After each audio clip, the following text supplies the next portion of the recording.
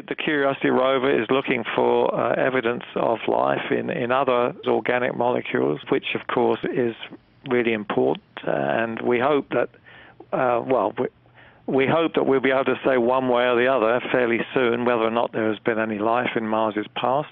They have measured is the composition of Mars's atmosphere much more accurately than we knew it before. We did have data from the 70s, from the Viking mission, which measured the Martian atmosphere composition, which has been very important because it's enabled us to identify certain meteorites from Mars.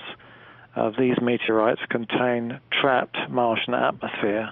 Now, what the rover has measured is the actual atmospheric composition and its isotopic composition. And what it's found is that as we knew, that the atmosphere is carbon dioxide rich, but also that the atmosphere is enriched in the heavy isotopes of oxygen, carbon, and hydrogen. Now, this is not a surprise, but it means that the Martian atmosphere has certainly been lost, or most of Mars's atmosphere has been lost at some time in the past. It's obvious that early in its history, or it's not obvious, it seems likely that early in its history, Mars had a relatively thick atmosphere, and that it had water in that atmosphere, and carbon dioxide and oxygen.